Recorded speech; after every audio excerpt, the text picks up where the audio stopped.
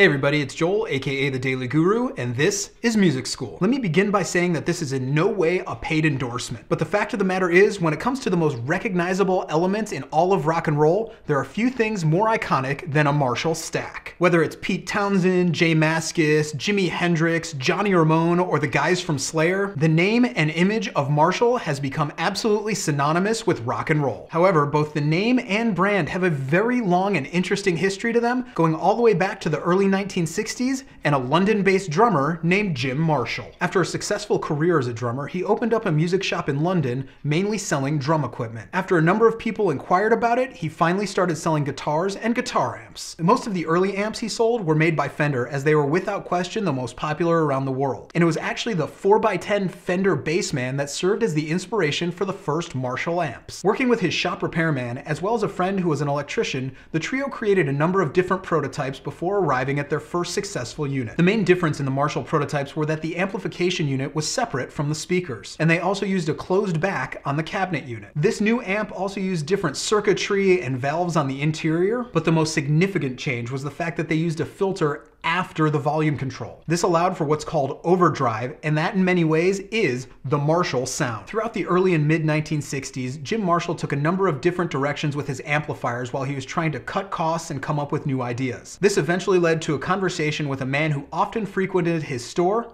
a young guitarist named Eric Clapton. During this discussion, Clapton asked Marshall if it was possible for him to create a smaller amplification unit that was a combo unit as well as utilized tremolo. This would lead to one of the most famous amps in history, the Marshall Bluesbreaker. Also around this time, the early Plexi models of Marshall amps were introduced, and they offered far more volume than almost anything else in the world. After delivering 4 of these Plexi units to the Who's Pete Townshend, he placed a smaller Marshall unit on top of it, and it was at this moment that the iconic Marshall stack image was born. Throughout the 1970s and 1980s, the Marshall Company would create a number of variations on the same general visual concept, adding and changing the interior construction and components, as well as working with concepts like splitting channels, diode clipping, allowing guitarists to achieve a far wider and more customizable sound. Even nearly 5 decades after the first Marshall prototypes were created, the overall visual presentation of the amp remains almost exactly the same. And from classic photographs to current generation rockers, you can argue that the image of the Marshall stack is just as essential to rock and roll as the guitars which they amplify.